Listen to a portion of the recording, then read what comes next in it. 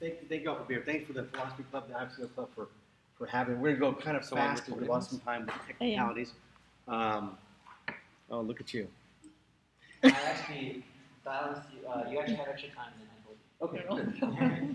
So what we want to do is we want to talk about. My belief is that you have to have a philosophy, whether it's a personal philosophy or chiropractic philosophy, because otherwise, how do you know where you're going? So you have to have a direction. So the philosophy is what going to drive you becoming ultimately the person you will become. And trust me when I say that it's an evolution, because I'm 27 years old and I've been doing this for a while now. And you're 27. I'm 26. So I'm 47. I look like shit. So the philosophy is important to have, but what is equally important, and maybe if not even more important, is how do you communicate that? And so you have to be able to verbalize that so the person with whom you're interacting gets it. And so I want to show an example of a guy communicating philosophy. I hope you can hear this and see this. And we'll discuss this. I put it this way, that for me, philosophy is fundamentally about our finite situation. You can define that in terms of beings toward death. Featherless, two-legged, linguistically conscious creatures formed between urine and feces, whose body will one day be the culinary delight of terrestrial worms. That's us. Beings toward death. At the same time, we have desire. Why we are organisms in space and time. So it's desire in the face of death. And then, of course, you've got dogmatism, various attempts to hold on to certainty, various forms of idolatry. And you've got dialogue in the face of dogmatism. And then, of course, structurally and institutionally, you have domination.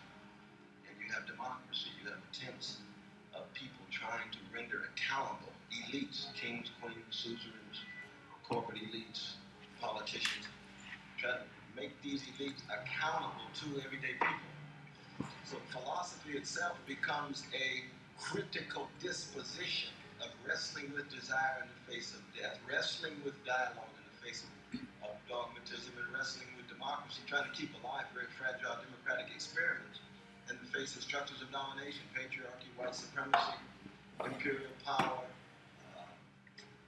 state power, all those concentrated forms of power that are not accountable to people who are affected by it. So,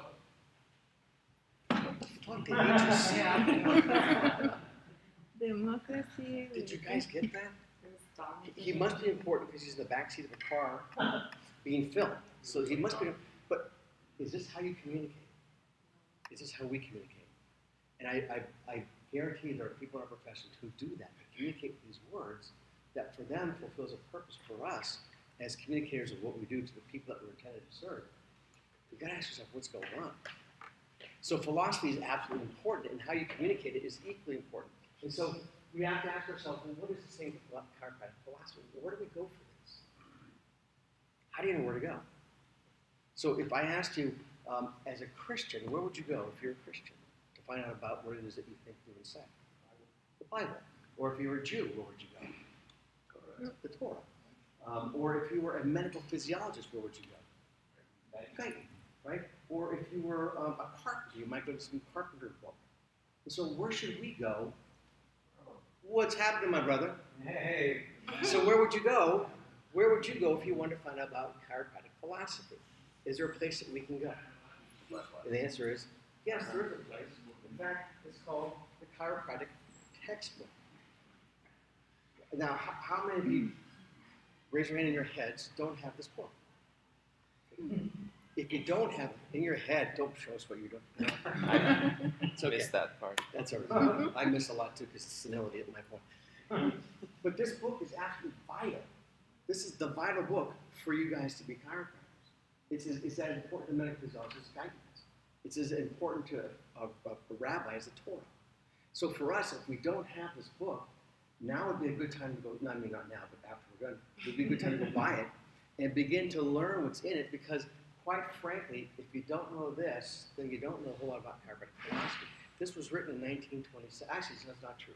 This was published in 1927 by Rob Stevens. That's a long time ago. It was probably written many years before that. But some things, Ulysses, some things haven't changed, and the philosophy that we're built upon is very sound. It's immovable. Now, the science that you might find in this book has become more modernized, and we understand it because we're better able to measure things, but the philosophy is absolutely vital. So if you haven't gotten this book yet, and the most amazing thing about this book is that in the first few pages, you'll be blown away because there's so much information. There's a certain group in the Bay Area that's actually going through this book page by page, actually line by line, page by page, chapter by chapter, and we're going to go through this and study it intensively because it's our desire to become masters of chiropractic. And mastery comes from studying and learning from other people who know more than you, and repetition. And so our hope is that if you haven't learned about the underground, you might join us at some point next year when it starts again. But it's a group of people who get together on a monthly basis, and we study this because we have desire. So if we open the book, there is so much to learn and read about. In fact, you ask yourself, well, what is chiropractic philosophy? Well, if you don't know, where would you go? How about the book? So you go to the book, and guess what it says? It tells you right here, chiropractic philosophy. So if you were to read it, it says, it is the explanation of chiropractic. I kind of like to know about that as a chiropractor. It explains the why of everything chiropractic. I'd like to know more about the whys. The explanation of cause and effect. It embraces the chiropractic view of all studies concerning the science. That little paragraph sets you up for maybe wanting to nibble on this book a little bit. Because I know that when I read this book, and I've read this book several times, I learn something new almost every time I open a page. Because it's just packed full of information.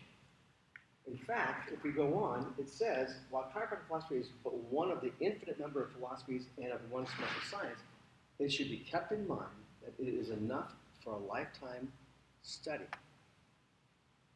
Even D.D. Palmer, in fact, I was talking to Kelly about this, D.D. Palmer even said, study the principles, and in time you may begin to understand the philosophy. This is coming from D.D. So you've got to study the principles. We have 33 principles. Now, I don't doubt that you people know that on this campus with 33 principles, but there are other campuses in the Bay Area that don't know there's 30 principles. In fact, there are others that never even knew this book was around. In fact, I can't speak there anymore because I spoke about the contents of this book and they didn't want to hear it. But we have, to our availability, a lot of information about chiropractic philosophy. It goes on. It's enough for a lifetime study. Chiropractic is a radical science. Who doesn't want to be involved in something radical? I know I do. I love stirring shit up whenever possible. So when a book tells me from 1927 it's a radical science, my ears go up. My hairline goes down, but my ears go up. And I'm excited about this. And here's what's great. It says, it is not always understood by those who practice it, and many of these persons doubt because of the misunderstanding. So what's the best way to take care of misunderstandings? Educate yourself. Study. Get with people who know. Study. So this is a book that Stevenson wrote. Now that's pretty cool. So he's an old-time chiropractor from way back then. But how do we know that what he's written here is valid? How can we justify reading this book? Well, let's do this. Also in this book, this is great. Again, if you open the book, you'll see all kinds of great things. If you open the book, there's a section that says, Dr. Palmer, that would be BJ, Dr. Palmer's letter of approval of chiropractic textbooks. So now we have validation that what has been written in this is accepted by the man himself, our developer. So right away we've got some credibility, do we not? So given we have credibility from people who have preceded us, it might be a good idea for us to learn a little bit more about what's in this. And it says, this is what BJ says about this book. Of all the books written and compiled on chiropractic philosophy, this is by far the best, not accepting my own. A little bit of humility in there, that's all right. The one great, grand, and glorious thing you have done has been to compile many principles which are in my writings into a systematic, organized manner, building them up from simple to higher forms, so that any layman inclined can investigate and find out what chiropractic is not, what it does and does not, how and why it does what it does. You have clearly, carefully, and consistently compiled the many principles of chiropractic into a readable, understandable book, simple enough, E-N-U-F, for the layman, deep enough for the servant. Savant. So far, we're getting a lot of credibility in it. Now it says, your work can now be used as a handbook. So a handbook is that book which allows us to go to it when we have questions. I think we have proven that this is a very important book for us to have, to study, to master with time. It will take time. So who is this chiropractic philosophy for? It's for chiropractic. Is it for the patients that we serve? Absolutely. It is, but this is our language. This is our language. If we start talking to people about the stuff in here, to the public, they're going to look like you're nuts. And that's okay. But this is for us to have. This is for us to be guided by. And then we are supposed to take this and then talk to people in a language that they understand. How many people have heard this big expression, you just got to tell the story? Have you heard that? What is the story that we're supposed to tell? Well, I got an idea for it. If we look on page 63 of this book, it says the story. How about if we tell this story? It's already there for us. Now, of course, this is the story of the normal complete cycle, which if you don't know about, you will learn, I hope, about before you leave here. But the normal complete cycle is something that we really don't want to be talking to them about either, except that if we dissect out the importance and the relevance of the normal complete cycle, we can tell a pretty nice story about how people live their lives. So the 33 principles that we know about, what are those all about, actually? Life. Here's what I find fascinating. Now, we know that a lot of these early chiropractors were Masons, right? And they have this numerology thing, which is kind of interesting.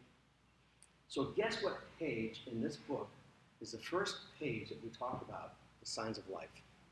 Page 33. This raises my hair. Not on my head, but on my arm. Shut up, Dan. So you gotta tell a story, right? So what's the story? Well, your story has to be your story that you're comfortable telling that does not violate the principles of chiropractic. And so in my practice, we talk about life a lot. And we talk about the 33 principles indirectly because it's important for them to know why they're in my office. So that comes from reading this book. And what does chiropractic philosophy do? Well, it gives us a rational foundation. It allows us to develop core values, and it's our moral compass. Now, why is that important? It's important because this gives us certainty. See, when you are immovable, when you are irrefutable, when you know what's in this book to the point that you should, then you have certainty. And why is certainty important for chiropractors? You want to put for Nick and just So with certainty comes a certain mindset. And mindset is what directs you. Mindset is what makes you do what you do for the people that you're supposed to serve. It's knowing that you know. Because when you have a certain mindset, you have thoughts, which results in actions, which then it gives us results. And so when you know what you know so well, almost any situation can come into your office and you can take care of it. Regardless of the stress that you might be under, regardless of the situation that might be facing you. Dr. Don Hart, you've been in practice for how long? 100 years. 100 years or more. He's a liar. He's 105 years. A long time. And I'm sure he has seen things in his life that would shake many of us because we don't have the experience. And the foundation is built upon when you learn and learn and learn. And so knowing what you know is highly, highly, highly important if you're going to be an effective chiropractor. Because people will come to you for help in their lives. And our job is to make their lives better to the degree that we can, honoring the unbelievable wisdom of the body. Does that make sense? This is not certainty. Rubbing people's feet is not chiropractic certainty. It may feel good to the people on the other side of the hands, but this is not what we do. But some chiropractors are a little bit confused, and they actually do this in their offices. It's not for me to judge and say right or wrong. It's not in the book, right? If you look at the book, so one thing that Sean Dill, I don't know if you guys all know who Sean Dill is, but one of the things he has is an expression. If you have a question, see if it passes through the book. If it doesn't pass through the book, then it's probably not chiropractic. Does it mean you shouldn't do it? It's up to you to decide that. But if you have a question, check the book. So you can be certain about what you do. So I'd like to tell you two stories that I love to tell. And you may have heard these if you did have. Forgive me for being repetitious. But these are stories that mean a lot to me because of certainty, which allowed me to respond in these different situations. The first of which is this kid called Evan. This is my son. He'll be 5 on next Sunday. Next Thursday, excuse me. So that's me. That's him. The apple does not fall far from the tree. So we're actually going to be doing a maternity test to see who the mom is in this case, because we know the dad. But Evan is, for those of you who know him, he's the most incredible kid on the planet, of course, because it's mine. But his being here is an incredible story, so I'll tell you about that story. So my wife is a rocket scientist. Honestly, she really is. She works at NASA. But when she was getting her master's in space engineering, she was in Strasbourg, France. And she was pregnant with Evan, so she was there, I was here, and we're communicating via Skype and text and all the things that you do. And she says to me, I think that I'd like to do a home birth. And I'm thinking, that's a really stupid idea. It's okay. It's your body, we'll do what you want. The last thing you do is you argue with a pregnant woman. So, no, I love home births. In fact, I think all of us should be born at home. But she wanted to do it, and I said, great, let's do this. And so she started looking on her side of the world for a midwife in our area, and I did the same thing. We came to the same midwife, which was fantastic. So Rosanna Davis was fantastic. We met her. When Aaron came back to the States, we started attending the classes, and we learned all about what it was going to take to be a home delivery. And we're excited. We're really excited. And they give you these huge, like, tanks that you sit in, where the woman will sit in as she undergoes her labor to facilitate the labor. And so we had all this stuff, and Evan was due on August 11th. So we're excited. On July 30th, we're at the vet's, and Aaron says to me, my water broke. And I said, no, you peed a little bit, right? Doesn't that? No, she says, my water broke. So as a man, and you guys who have not had kids yet will know, this is when you start to panic, regardless of how certain you are. So I said, okay, well, what do we do? She says, well, call Roseanne. And she's calm as can be, and she's taking care of the dog, and I'm starting to freak out. So I called Roseanne. I said, Roseanne, the water broke. And she says, that's fantastic. I said, I know, but what do we do? She says, go home. Right? Go home. Get ready. So I said, okay, we're going to go home. So we get home, and Aaron is really starting to progress. And you can tell they progress by the sound of the groans that come out of their bodies. And so she's starting to moan and groan. And so I remember, okay, we're going to get her set up. But we had not set up our tub because we thought we had 11 more days to go. So, but fortunately, we had a big jacuzzi tub in our bathroom downstairs. So I filled it up and I get it ready for her. And she gets in, and she's contracting, and she's doing well. But she wasn't feeling very comfortable, so we got her back out. We got her on the floor. We got her on the bed, and she's really making a lot of noise. So I'm thinking, this is getting close, and I don't want to deliver this kid because I have no idea what the hell I'm doing. But I want someone who knows what to do because this is my kid. I want this kid to be okay. So it's 9:30, and I call Rosanna. I says, where the hell are you? It's been 4 hours since I called her. She says, we're just finished up here. We'll be there really shortly. A few minutes later, they show up. So it was Rosanna and her 3 other midwives. They come in, and she does an exam, and she says, Erin is dilated. She's ready to go. So we're going to go ahead and get ready. And so they set the tub up for us, which was really nice. And we started the process. And so she gets in the tub, and she gets out, and we have her go downstairs. And she's dilated, but the baby's just not coming out. So she says, I want you to get in the tub with her. And I said, why do I get in the tub with my wife? She said, you need to help her and facilitate the pushing. So I did that. And I pushed maybe 3 times, and I had said, I need to go to the hospital because I'm exhausted. I don't know how you women do this and stuff. You guys are amazing.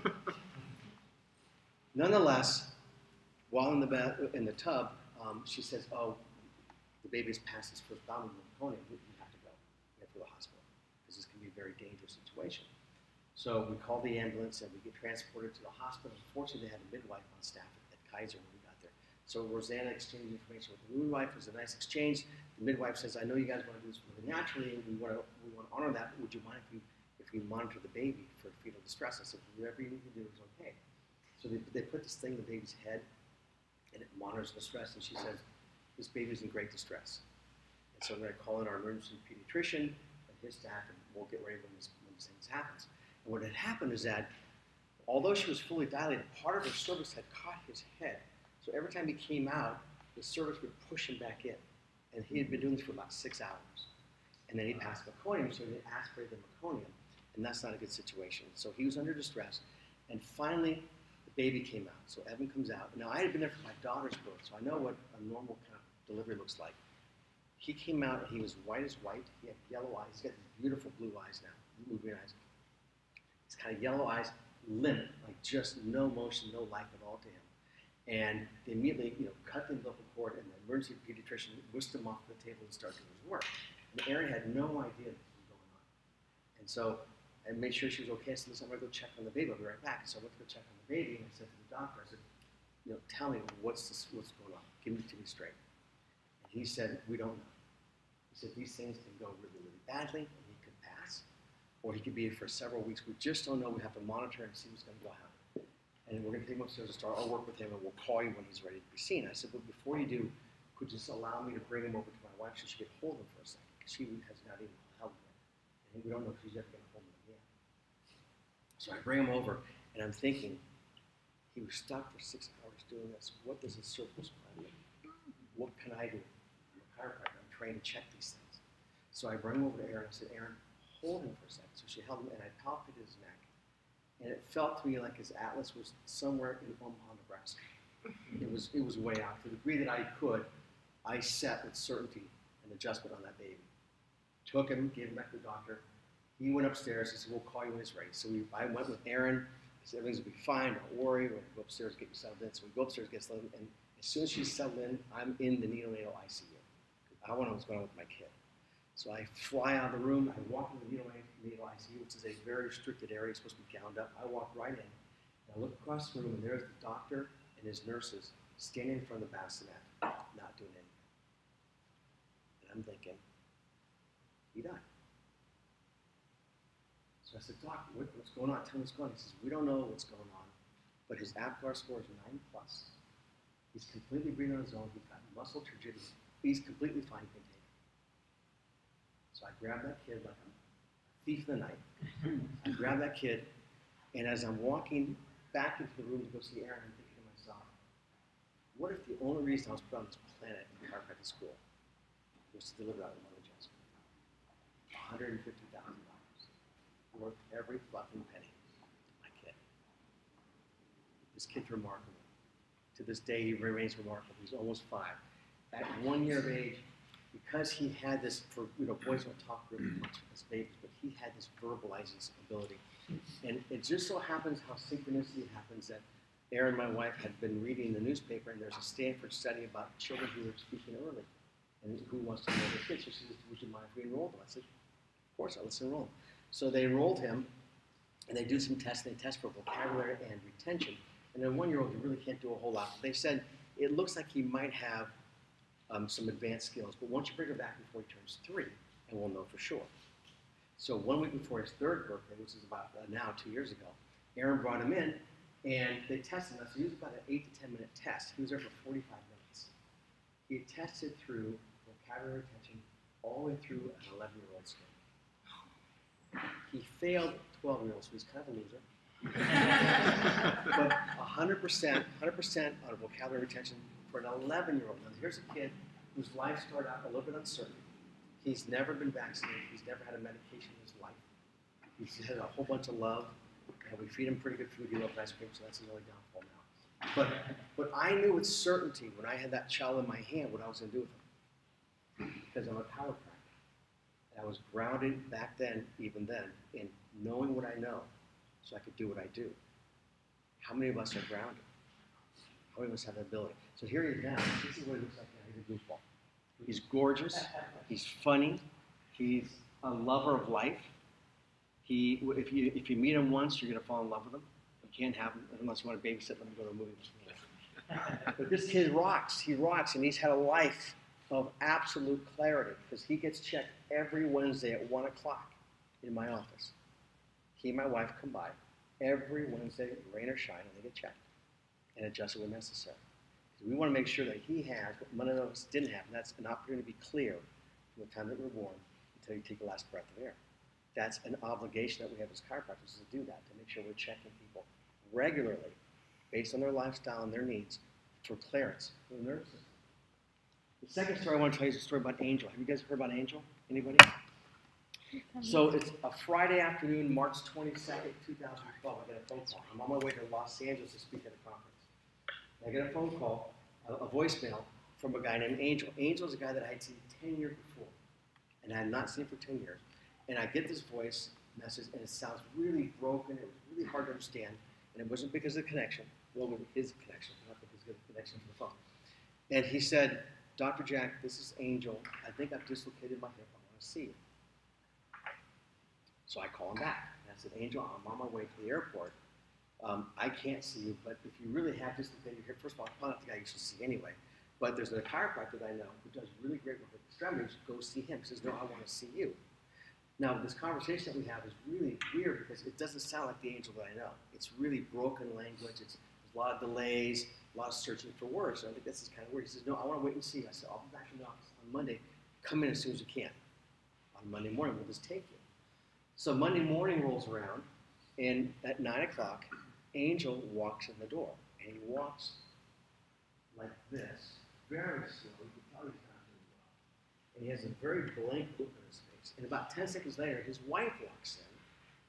Similarly, I mean, this hip location sure is contagious. What's happening? Well, she's 7.5 months pregnant. She has a reason for not walking over.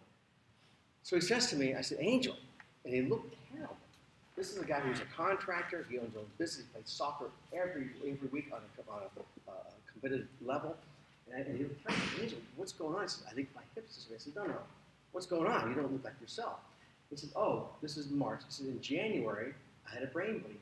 And I've been in the hospital for 3 months. He had a stroke. I said, okay, what else? He said, well, while I was in, they took out my gallbladder. Because Lord knows you don't need a gallbladder if you have a stroke. So let's just take that sucker out. Does that make sense? And I said, well, what have you been doing? He says, I just got out last week. And again, the words just aren't coming out. I can see that he's not clear. He's not 100% there. And I think I've something on my hip. So I said, well, let's look at you. So I do a couple of things the hip, we learn how to do. And I said, Angel, your hip is fine. I said, but what else is going on with you? He says, I don't know. I said, well, tell me what you're feeling. He says, well, I can't think clear. The words just aren't coming out of my mouth. I said, that's clear. I can see that. What else? He says, I don't have a lot of feeling in my face. My left eye burns a lot, and there's a lot of pressure in it. I don't have any sensations in my gum. I have not had any taste for 3 months. I can't sleep with the pain's killing. I said, let's check you. So I did a full neurological evaluation. I scanned him, looked at all the things that we did, and his cervical spine and thoracic spine were trash. His EMG was just off the charts. He was terrible. I said, Angel, look, here's what we're going to do. I don't know what's going on with your hip, but I know that your nervous system is not functioning properly, so let's work with that for now. I said, what we're going to do is I'm going to go ahead and check you and then adjust you, and I'm going to have you lay down for about 45 minutes, which I never do. I mean, I adjust people when they kind of get up and go through their life. So I said, okay. So his wife had been sitting next to Trish, my office manager, and they're chatting. So I adjusted him, and I said, okay, I want you to lay down for 45 minutes. So he stayed for 45 minutes. I went through my other people. I came back to check on him. I said, Angel, tell me what you're kind of experiencing. He says, I don't know. I tend to think like I'm thinking more clearly. So that's good. He says, I've got this tingling in my face. I said, that's great. I said, come on and sit up. So he sat up, and he said, I just feel different. I said, well, I expect you to feel different. So come back tomorrow. So Tuesday he comes back, and he walks. He's got a little bit more of a bounce and stuff, but he's still not well by any means. I said, so Angel, what did you experience overnight? And he said, I got to tell you something. I said, this is the first night that I've slept in 3 months. I said, that's remarkable.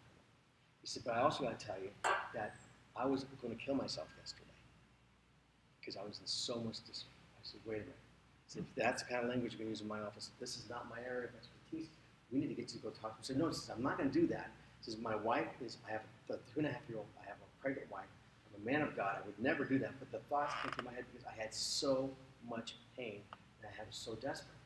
I said, you promise me you're not going to kill her? He says, I'm not going to kill her. He said, then let's go ahead and check you again today and we'll see what happens. So I adjusted him again. I had him rest again for 45 minutes. I came back to see him and I said, now what? He says, the pressure in my eyes, it's gone. I said, good. I said, what else? He said, again, I'm thinking like I feel like I'm thinking more clearly. I think good, we'll see tomorrow. So Wednesday he shows up, he's wearing soccer shorts and a soccer shirt, and he's got a bounce in his step, whereas before he was dragging. Clearly not well yet. Clearly not well. I said, now what's going on? He said, I tasted my food for the first time in 3 months this week. And for him, his greatest joy was meeting his buddies and having breakfast with them before they start to run the jobs. So now he says, I can taste my food, and I tasted my coffee. This is fantastic. I said, great, I'll see you on Friday.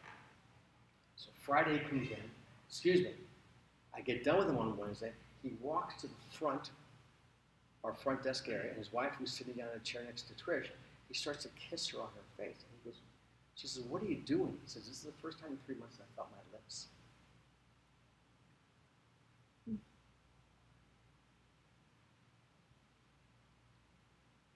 And I want to kiss you.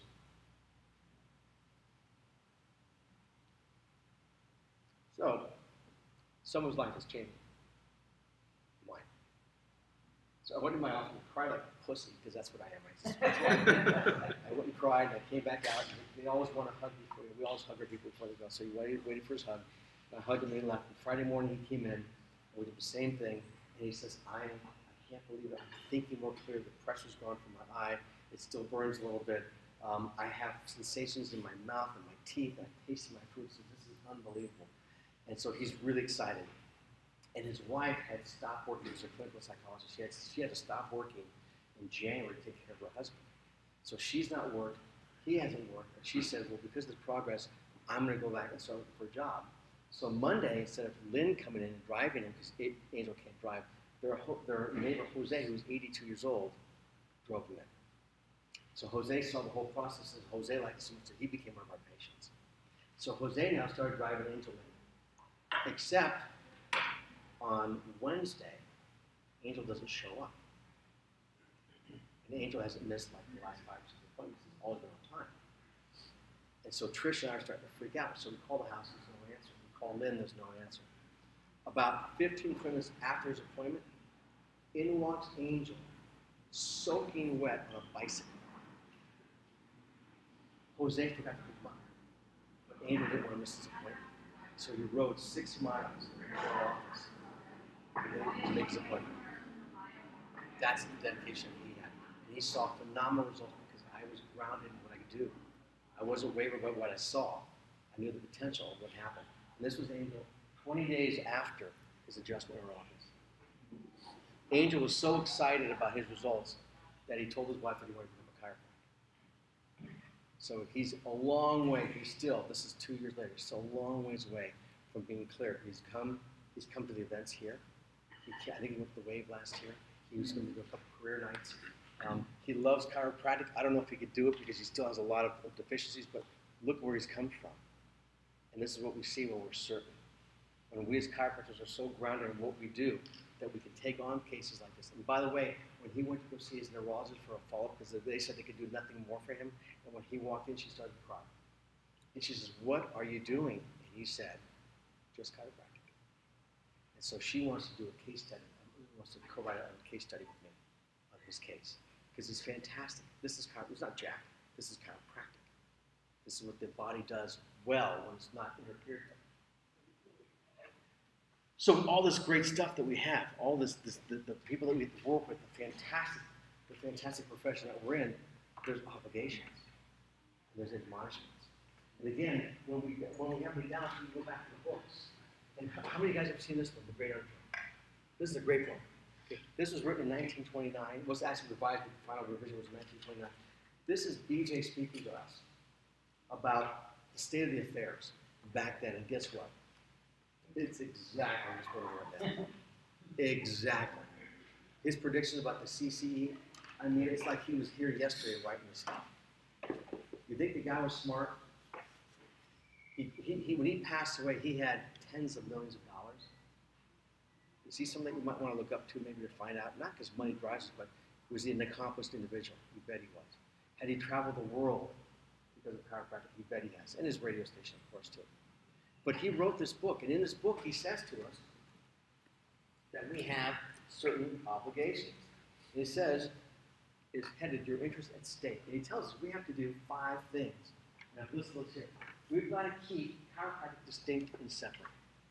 Okay? We are not a subdivision of medicine or naturopathy or homeopathy. We are chiropractic. And what that means is that we have a certain profession that we must remain separate and distinct. We cannot be gobbled up or included in anything.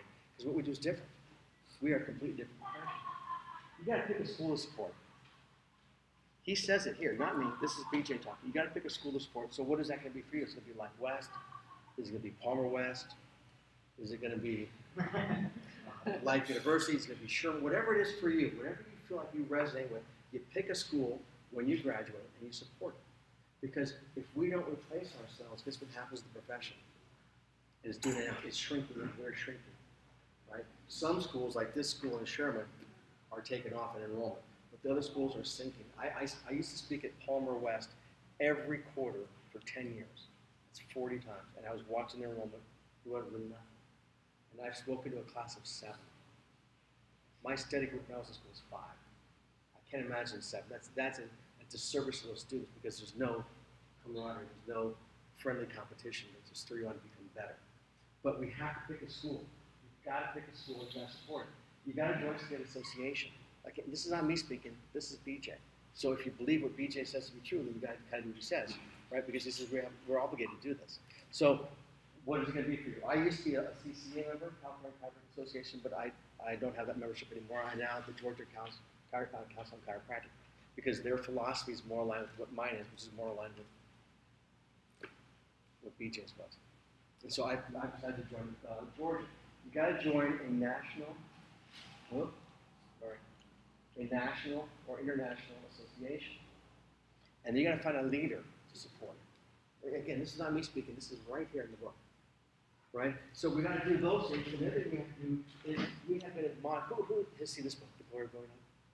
Anybody not seen it? If you haven't, it's okay.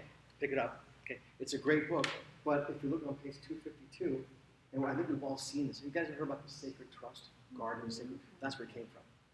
Okay, it's in this book. And it tells us that they admonished us, he and DJ have admonished us to protect, bless you, to protect chiropractic. It's a sacred trust. We have an obligation and admonishment to do so, to keep it unadulterated and unsullied, because that's an unmixed. So are you a chiropractor who's going to follow the books, or are you going to do your own thing? It's up to you. So one of the things that he asks you to do, we're doing time. Oh, it'll be fun. Okay. One of the things he asks us to do is to join a national or international association. Now, this particular day is being co-sponsored by your philosophy club and the IFCL. Is anybody a member here of the IFCL? Okay. And if you're not, I encourage you to maybe take a look at it. It's one of several organizations. It happens to be an international organization in chiropractic. And what it does is we have a mission, strategy, and a mission. And the mission is easy. We just want to protect, promote, and advance chiropractic. Globally. We believe that every man, woman, and child should have the right to be checked and adjusted when necessary for subluxations because they're a detriment to life's expression. So if that resonates with you, then maybe this is something you should consider doing. The strategy is to ensure access to people's subluxations for all people at all stages of life, regardless of symptoms, because it's a non-therapeutic. Chiropractic is non-therapeutic. Our job is to analyze, detect, and correct subluxations when they're there. And then we want to engage in professional, legislative, and educational endeavors that support the IFCO's mission. So this is something we do. Now, the IFCO was single-handedly responsible for stopping an initiative in France, where they're going to have MDs could go to weekend courses and become chiropractors if they want and practice chiropractic. So we have people in France that saw this, stood up against it, and they blocked it. So we are international, doing stuff internationally. It's important to think of this as a globe and not just our community. I mean, our emphasis is our community, that's what we can impact directly, but we're worried about the world. Because we know that sometimes if I happen to have Nigella as a patient and we clear her of her subluxations and she's a better version of herself, do you think she can affect the world and impact the world a little bit better? The answer is yes. So we believe that there's like the butterfly effect. And so you want to make sure that when you see people, you're not looking at spines, you're looking at people. And people change the world, so that's what we're looking for. And our vision is that throughout all stages of life, every man, woman, and child will have the opportunity to be checked regularly for people's subluxations and adjusted when necessary. And regularly is going to be up to you to decide as a doctor, because everybody's different. The second thing, you got to find some leaders. Who's heard of CWD? Chiropractic World Domination. So Liam Schubel, Judd O'Grady, and I founded Schubel Visions.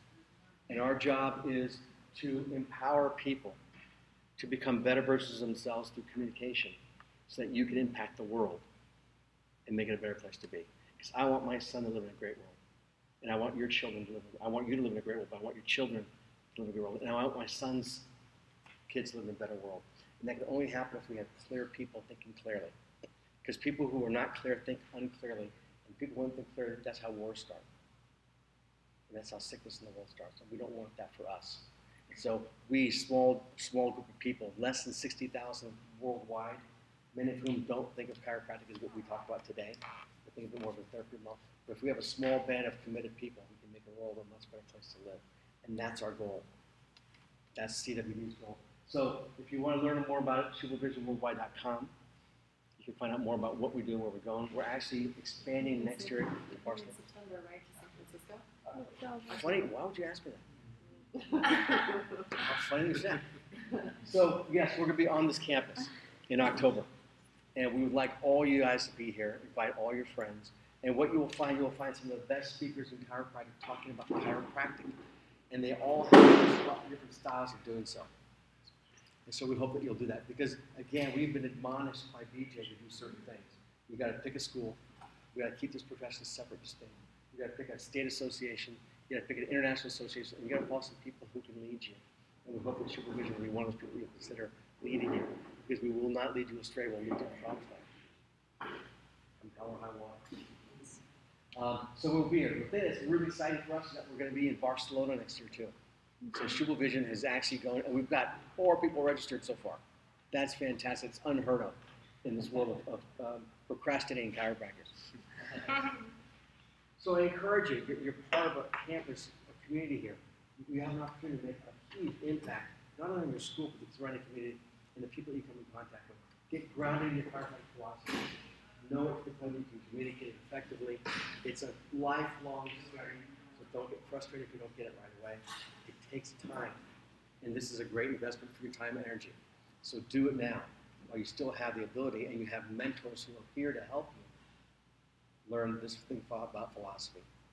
And then get involved, because you've got to change the world. If you don't change the world, everything else is Mickey Mouse.